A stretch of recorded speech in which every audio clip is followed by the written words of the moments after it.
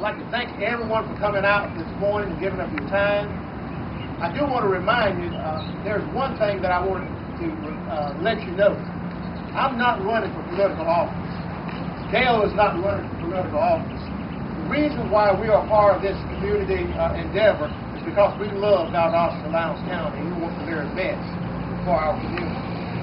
We are not here to decide on the projects that have already been determined to be funded by this local effort.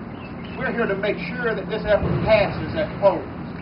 We're not here to debate whether or not they're good projects or bad projects, because they can only benefit our community.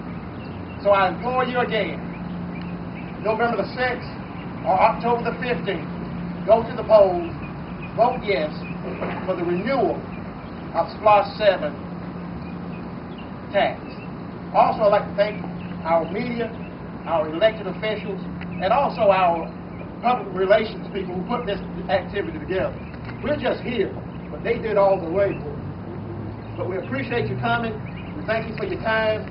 We ask you to tell everyone that you know. Vote yes. We also have signs that are available. Feel free to take one. We also have brochures that are available. Make sure that you take some of those and pass them out to your general public. And we'd like to thank you for coming out and thank everybody for your participation. Thank you.